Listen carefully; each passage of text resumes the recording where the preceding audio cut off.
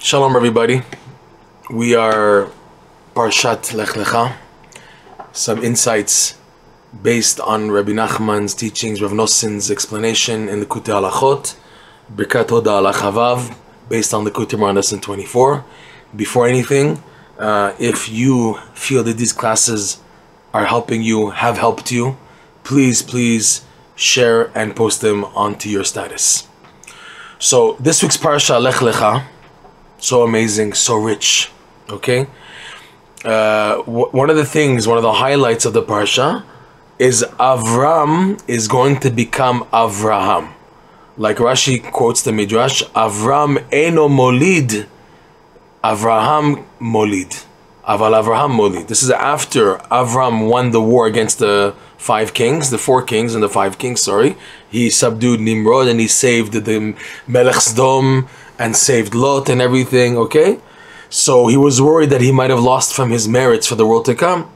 And Hashem said, Hashem promised him, your reward is still intact. Nothing was taken away from you fighting and having the miraculous war. Like we know that he threw earth and the earth became arrows, and that's how he was able to kill all the enemies. He just threw earth and the earth became shooting arrows and spears and just went into all the enemies, and that's how Avraham Avinu won the war. Okay, so then Avraham Avinu told Hashem, but you know, what is all the blessings you give to me if ani holech ariri? I'm not leaving behind anyone. I have no children. So then Hashem promised him like this. He said, Avram, you saw in the stars and the constellations that Avram and Sarai, Avram Aleph Bet Resh Mem, and Sarai Sin Resh Yud, and you guys don't give birth. But I'm going to change your name, and with the change you are going to give birth. The change is that he adds a Hey to Avraham, and Sarai, the Yud, becomes a Hey, okay? This special Hey, Rabbi Nachman discusses the idea of Hey giving birth. There's what's called the Hey Hada'at, the Hey of Da'at. This is Likutey Moharan, I think it's lesson 53. In this lesson, Rabbi Nachman says there's 5 things that separate and differentiate our da'at from Hashem's da'at. Okay? And when you reach to connect to these 5, then a person who's barren can give birth. So that's what Hashem told Avraham Avinu. You as yourself cannot give birth. I'm going to add in the letter Hey. Why specifically the letter Hey? This is what Rabbi Nachman explains in lesson 53. Because the letter Hey corresponds to da'at. Which da'at? The da'at of Hashem, which is the difference between Hashem's da'at and our da'at. It's pretty deep, those 5 concepts. You can take a look in lesson 53, what they are specifically, the different categories of what is that da'at that differentiates our knowledge from Hashem's knowledge. So Hashem said, I'm going to give you the Hey of the da'at, which is Hashem's da'at necessarily, and through this Hey, you will be able to give birth. So Rabbi Nachman goes into this, that the Hey, da'at, when a person has da'at, this is how he's able to give birth. A person is barren because there's a lack of da'at. The birth, believe it or not, in Judaism we believe this very much, that birth is dependent on the da'at, because the root of the semen, of the seed of man, is in the brain. Right? Nozlim, it's from Shir Hashirim, the verse and the Zohar's explanation. Nozlim min Lebanon. And they're flowing, fluids flowing, the rivers flowing from Lebanon. So the Zohar reads like this. Nozlim, in other words, the man's seed, the semen, the seed of life. Nozlim min libuna. Don't read Lebanon like Lebanon, which is a reference to Yerushalayim, the white house of the Beit HaMikdash. Don't read Lebanon, read libuna de mocha, the white mass of the brain. That is from where the seed, the sperm, comes from. So we believe very much in Judaism. The root of the seed is in the mind. Then it goes down to the kidneys, and the kidneys prepare mevashlim the zera, and then it goes into the whole reproductive system and causes birth, b'ezrat Hashem. So with that, the da'at, Rabbi Nachman teaches, when there's da'at, that's how a person can give birth. And a lack of giving birth is a lack of da'at, okay? So now Rav Nosson takes us a step further. And why there's specifically 5? He says there's 5 types of grain that cause da'at, because the da'at of a person is dependent on the food intake. You are what you eat. It's a true thing. According to your food intake, that's your da'at. If number one, you're eating refined food and eating in holiness, that will affect your da'at, okay? That's why he says, Rav Nosson, it's no wonder there are 5 types of grains that are the main eating of man. The main nourishment is bread, right? Lechem is the main nourishment of man, technically. Pat shacharit, pat lechem. On Shabbat we make a suda with bread, right? So there's 5 types of grains that require what's called trumot and maasrot, or chala, hafrashat chala, okay? So those are 5 types of grains. Why 5? Because they correspond to the 5 of the dot. And Rav Nosson goes a step further. He says, but in order for food to influence the dot, and in order for a person to connect to this dot of Hashem, you need what's called simcha, the 5 kolot of simcha. There's also, Rav Nosson explains, there's 5 sounds of kolot. We sing this at chatunot, right? There's kol sason, kol simcha, kol chatan, ve kol kala, and then kol omim hodu l'Hashem kitov. It's a verse. So there's kol sason, a voice of super delighting, kol simcha, a sound, a voice of joy, the kol, the joy of the chatan, the joy, the voice, joy of the kala, and the voice of saying, giving thanks to Hashem. These are the 5 kolot mentioned, I think, by the prophet Isaiah or Yirmiyahu, where that verse is found. Okay, and Rav Nosson says, in order for food to influence dat, in order to merit the dat of Hashem, you need the prerequisite of simcha. Because he teaches, Rabbi Nachman in the Likutey Moharan lesson 24, that the dat of Hashem is what's called the keter. It's beyond this level called the crown, which hides behind it Hashem's infinite light, which is his, so to speak, kivyachol, his wisdom.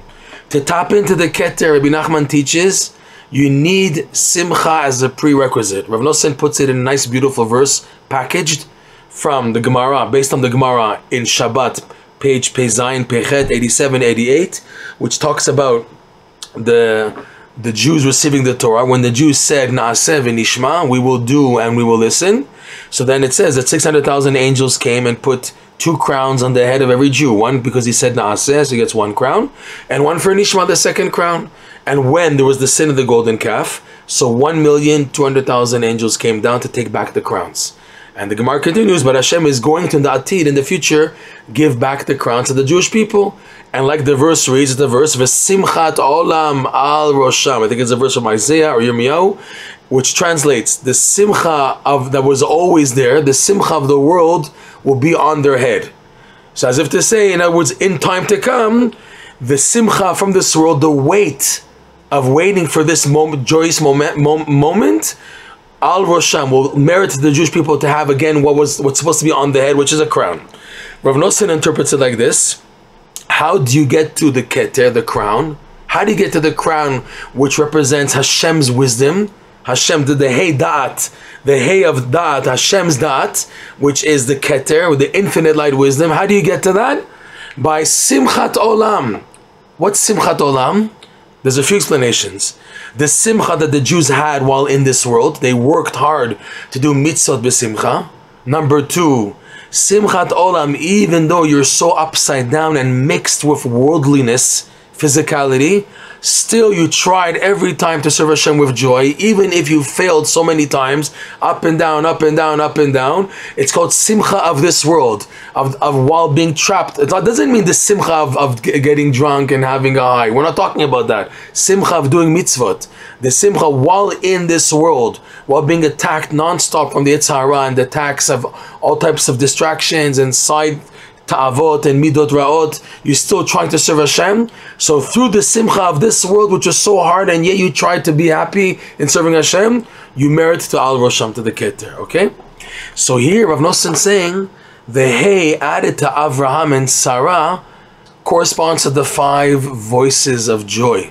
It would be amazing if someone can research the medical nutritious difference between wheat and spelt and rye, and oats and barley, the 5 grains that are challah and that you can make bread that are chametz, and their chemical intake and nutritional value, and then we can compare them to the 5 types of joy. You have the kol. Rav Nosson in this lesson in Birkat Hoda'ah Lachavav and Likutey Alachot, he has mainly 5 major advices on how to be happy, on to work on being happy. Number 1 is by acting silly, mila dishtuta, telling jokes, acting silly, stupidity, but it makes you laugh.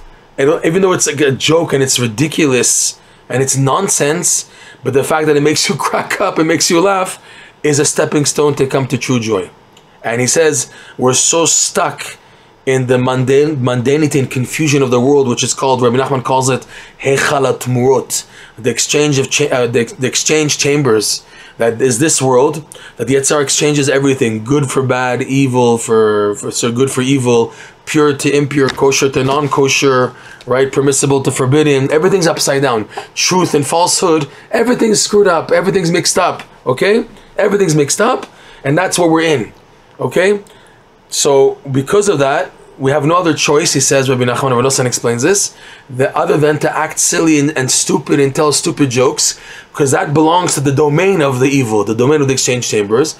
By telling a silly joke and then laughing, we're able to release the true joy which is trapped in the evil domain, release it, and then once it's released, we can grab it and elevate it and bring it to true joy, which is the joy of giving thanks to Hashem, the joy of doing mitzvot, etc. Okay? That's the first type of joy. Second type of joy is by dancing and hand clapping, okay? By singing a nigun.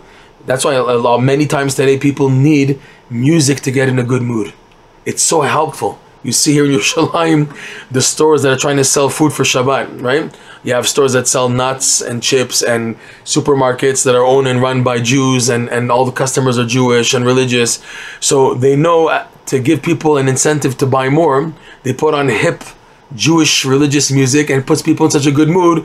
Okay, 20 shekels, give me 240 shekels. In other words, it pushes people to buy more because they're in such a good mood. They just want to buy more than they need, and it's done purposely to encourage people to be in a positive, happy attitude, and with that they'll buy more. But it works. Okay, that's the power of music and dancing and hand clapping and singing, etc. Number 3, Rabbi Nachman's very important and seminal teaching of Azamra, of finding the good points. Finding the good points. Azamra, to find and seek out the good points that you have. Number 4, giving thanks. Once you find the good points, to give thanks to Hashem for all the amazing good points and all the kindnesses that He's doing for you and the miracles and everything. To give thanks. Don't just deny it and, okay, let's go on with life. Recognize it, give thanks, appreciate it, stop and make that gesture. So important, okay? Number 5, the greatest joy, Rav Nosson writes, is the joy of the future. That you know that in the end, everything's going to work out. If in the end, everything's going to work out, so why be miserable in your life? If your life is only 120 years of a film that's 6,000 years, let's say, and in the end, Hashem's going to have His way. The good will be rewarded. There's going to be a resurrection of the dead. You're going to see all the parents, the grandparents, great-grandparents. Everyone's going to be together and happy. And you'll be rewarded for every good gesture of good that you did. So why are you upside down now? When you're looking just at the present exclusively, you have what to be sad about. It's what to be sad about. But when you connect the present to the future, Rav Nosson says, you can draw the simcha of the future to the present, which is where all salvation comes from. It's an amazing advice. He goes really deep into this, Rav Nosson, in Likutey Moharan, Hoda Avav, as a major avenue for salvation in life. By tapping into joy from the future, drawing it into the present, and this brings salvation for the present. You don't have to be stuck. No one says you have to be stuck. The present dictates you're stuck. But if you connect the present to the future, draw the simcha from the future to the present, so then you draw that salvation also from the future to the present, and that way you can find an opening with Hashem. So these 5 are the 5 grains, the Hey Da'at, and this is why Avraham can give birth, and Sarah with a Hey, because it's the simcha needed in order to tap into the Da'at of Hashem, that the food and the Da'at should work out and do what it has to do to connect the person to the Da'at of Hashem. So this is done by the Hey Kolot of Simcha, the Kol Sason, Kol Simcha, Kol Chatan, Kol Kala, Kol Omim Hodu L'Hashem Kitov, right? Those 5 voices of joy, different types of joy, like we mentioned 5 different categories which correspond. Simcha, Sason, Simcha. Sason you can say is extreme happiness, crazy happiness. It's the happiness of telling jokes. Kol Simcha is when you're dancing and moving in melody, that's Simcha. Kol Chatan is finding the good points, that he's so happy that Hashem gave him a wife and everything, that the joy of a Chatan, and the joy of the Kala, who's saying, thank you Hashem, thanksgiving, thank you for the miracles that I've done. And the ultimate future joy is also giving thanks to the future reward, what's going to happen.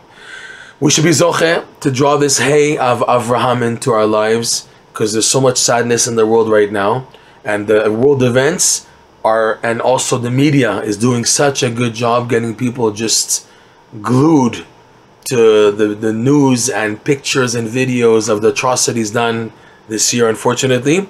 But it's not a mitzvah to become sad and depressed in order to feel a Jewish connection and affiliation. I have to feel the pain. Yes, you have to feel the pain, and we felt it already. But to be stuck in the pain is wrong, and to function based on that pain is wrong.